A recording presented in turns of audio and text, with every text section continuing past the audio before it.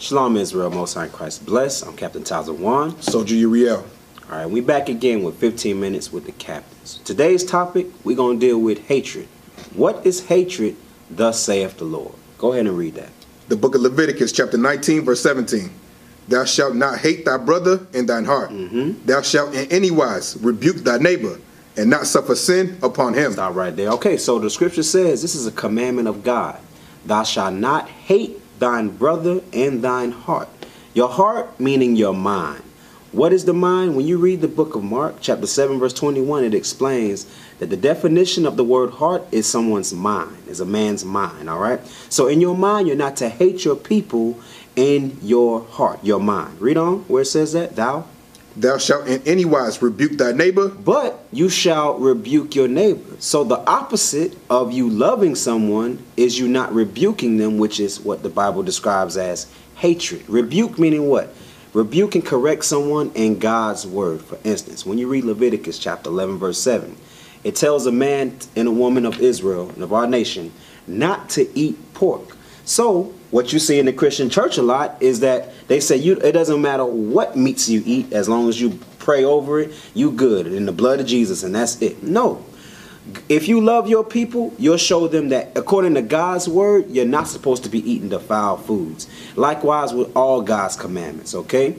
We're not supposed to be breaking his commandments and allowing sin to be in our communities, in our nation. Read on where you at. And not suffer sin upon him. And that's what you see a lot. When you see the sin upon our people, you're not supposed to let it stand, period. You're supposed to correct it and rebuke it according to God's word. Now, what you got to do is examine. Here goes God's commandments, and here's what I want to do. We got to learn as a people to serve God by tearing away what we want to do and come back to him. And that's how you show you love your people and you love God. Read on from where you at, verse 18. Verse 18, Thou shalt not avenge nor bear any grudge against the children of thy people. And a lot of our people love to bear grudges one of another. And it says against who?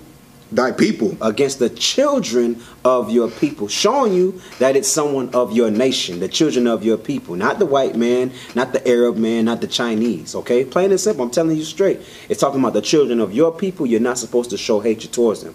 So you're supposed to correct those churches. You're supposed to correct those churches and those people that come out the churches that sin according to God's word. And that's what real love is. Read on. But thou shalt love thy neighbor as thyself. And now you should love the children of your people, which is your brother, and your neighbor as yourself. By how? Showing them God's commandments. So whenever you hear God's commandments coming out and someone rejects the word, they don't hate you. They hate God, because God gives the commandments. From that, let's get Proverbs 11, verse 12, real quick. We're going to give you examples of that.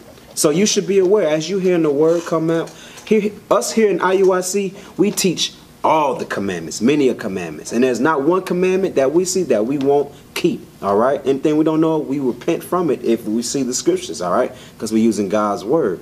So what it is, when you see us, you have to examine yourself. Is this message coming from God or is it coming from men? All right. Give me that in Proverbs. The book of Proverbs, chapter 11 and verse 12. He that is void of wisdom. He that is what? Void of wisdom. Read on. Despiseth his neighbor. Right. But a man of understanding holdeth his peace. Read that one more time. He that is void of wisdom. Our people are void of wisdom. They lack the knowledge, wisdom, and understanding that's written of in the scriptures. The wisdom is God's commandments, okay? Go to that in Psalms chapter 111, verse 10. What is wisdom? Let's get that real quick. Psalms 111 and 10. It says, he that is void of wisdom despiseth his neighbor. Because God ain't going to come down on a cloud and tell you, hey, keep my commandments. He has his word here established. I'm going to come to you and show you God's word. Now, are you trying to believe the message of man or God? Are you showing hatred towards God or man? Are you showing love towards God or man? Because we here in IUIC, we're giving you the message of God's word. It's up to you to receive it or not. Read that real quick. What is wisdom? Read. The book of Psalms, chapter 111 and verse 10. Right. The fear of the Lord is the beginning of wisdom. It says the fear of the Lord is the beginning of wisdom. Read. A good understanding have all they that do his commandments. So wisdom is when you do God's commandments. Go back to that in Proverbs. So it says, he that is void of wisdom, void of what? The commandments of God. They do not, our people know not how to keep the commandments of God. Simple commandment. You see it a lot of our communities. The scripture says in Exodus chapter 20, thou shalt not kill. That's God's commandments. You see a lot of killings, murders, thefts in our community. It starts with the mind. All right. That's why it says, thou shalt not hate thine brother in thine heart. If hatred is in you mentally and spiritually, you don't know what hatred is. Obviously, physically, you're going to kill your people. And that's what we suffer from as a nation of people. Right. All right. So read that real quick. Read that again. Proverbs chapter 11, verse 12. Right. He that is void of wisdom. So our people are void of wisdom. They're void of God's commandments in their actions. And what? Despiseth his neighbor. So when I come to you with the commandments of God, you automatically hate me. Because what? I'm correcting you of your actions. Read on. What? But a man of understanding. But that man of understanding, of knowledge and wisdom, what will they do? Holdeth his peace. They'll be quiet. They'll hold their peace and learn understanding and wisdom and accept it in their lives. All right. From that, let's get Proverbs real quick. Proverbs 14:21. The book of Proverbs, chapter 14, verse 21. So what we're trying to do is show you so you can realize exactly what hatred is and analyze and compare that to your life in general. Okay, brothers and sisters, y'all got to do that. Read that verse. Come on. He that despiseth his neighbor. Once again, it goes into a relationship between your brother, the children of your people. It says, he that despiseth his neighbor, what? Sinneth. You sin. Why? Because your neighbor going to be coming to you with God's commandments, his laws and statutes. Right. Read on.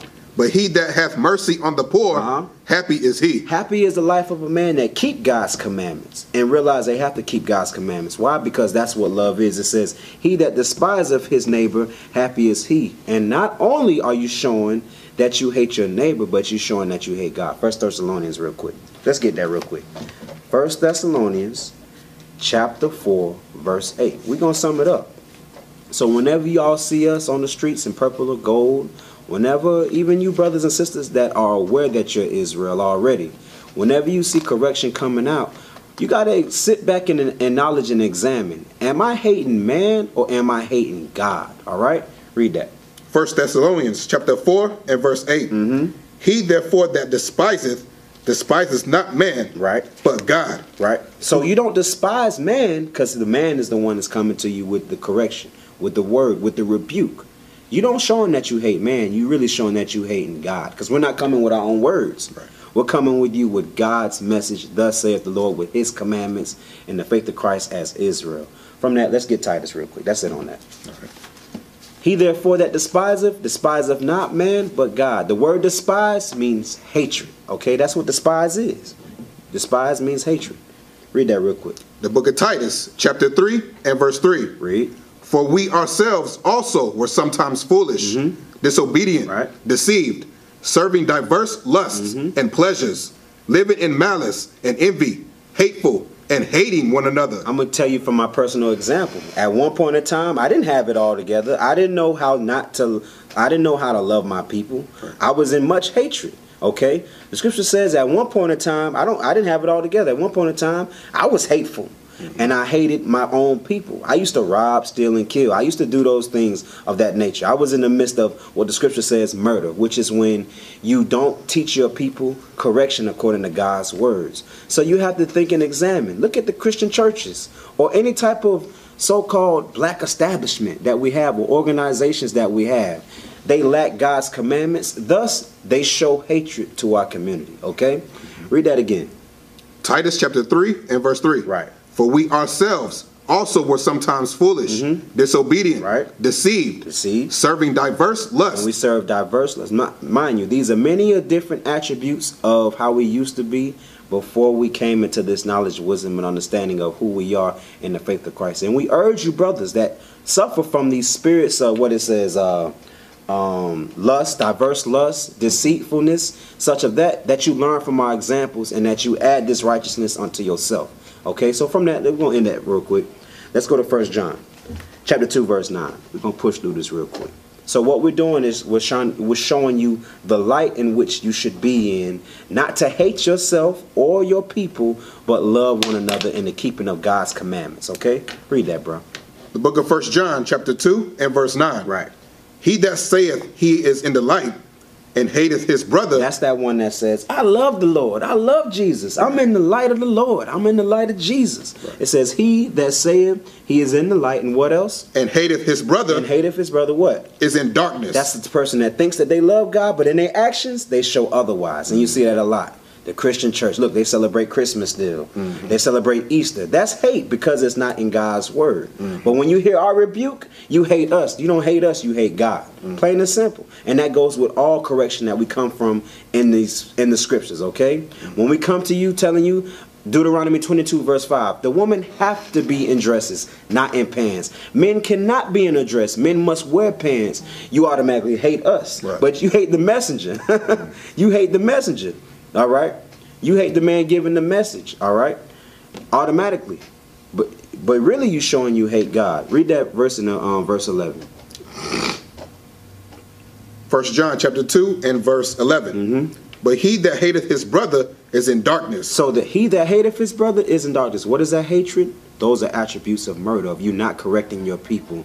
Thus saith God's commandments. Read on. And walketh in darkness. And walketh. So you're in darkness and you walk in darkness, which is what? Sin, iniquity. You're in that. Read. And knoweth not whither he goeth. And you don't know whither you goeth. Why? Because your actions are geared and guided by darkness. Read on. But that darkness, because that darkness hath blinded his eyes. And now darkness has blinded your eyes. All you see is your own self. Read that again. Read that verse again. Verse 11.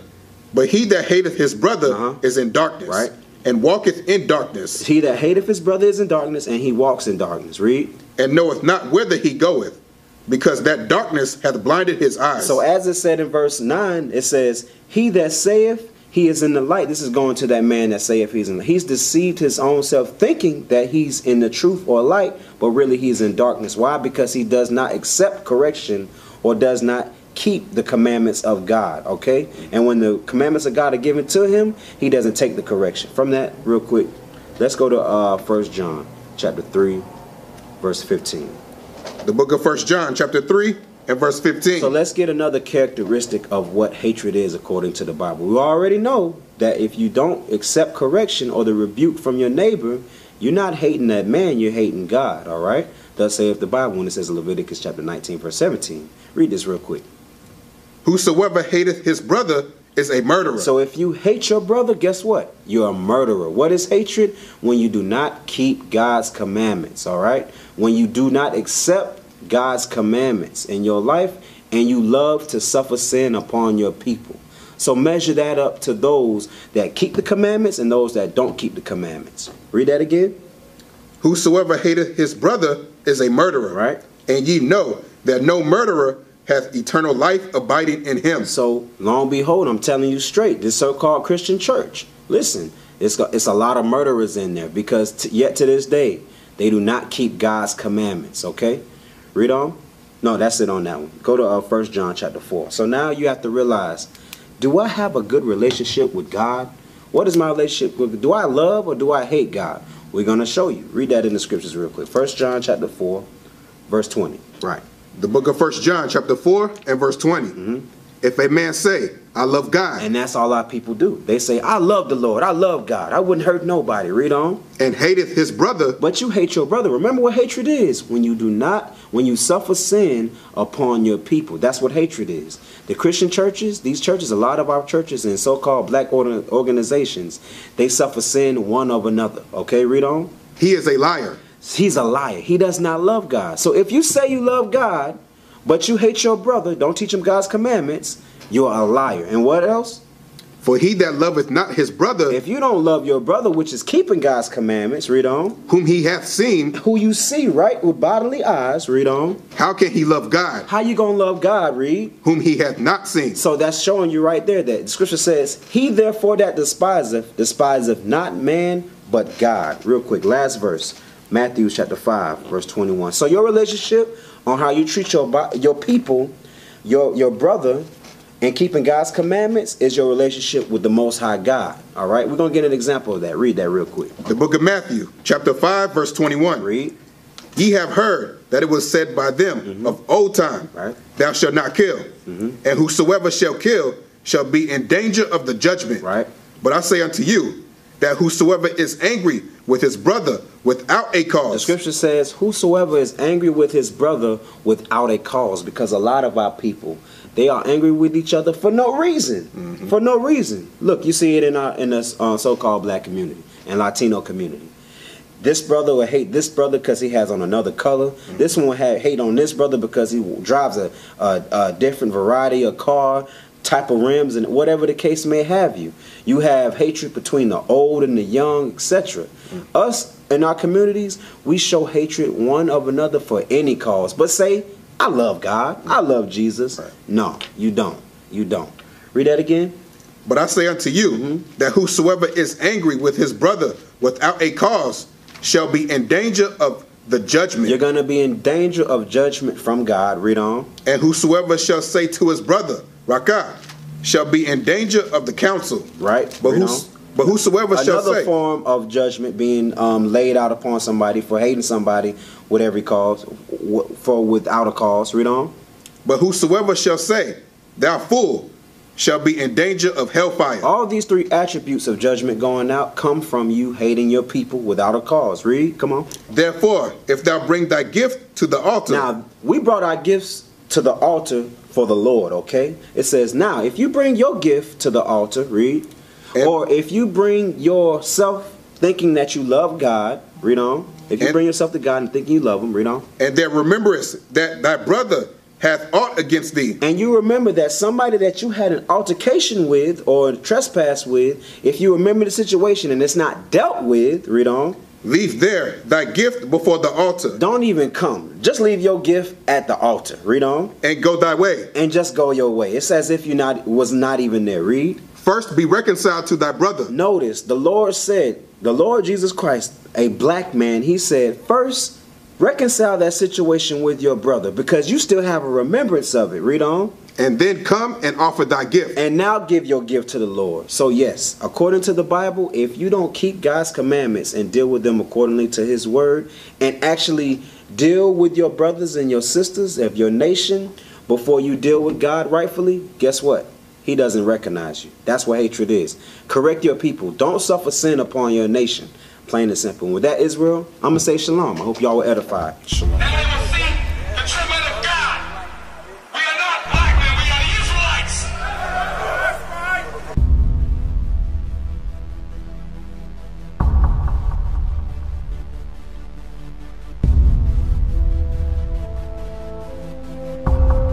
Take care of us. Take care of us. And our children too. And our children too. We have repented. We have repented. How about you? How about you? People want to know who's the king. O nation of Israel, it's time to return to the Father. O nation of Israel, it's time to return to the Father.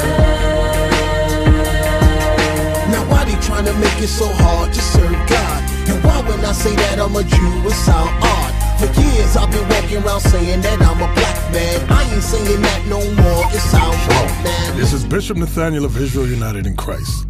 Please subscribe to our YouTube channels. Stay up to date with our latest events, music, and classroom lessons.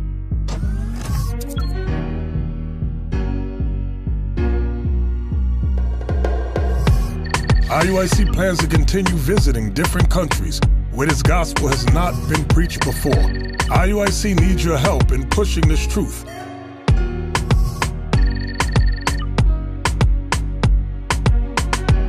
So join us. Subscribe to our Instagram, Facebook, Twitter, and podcasts, and stay up to date with us.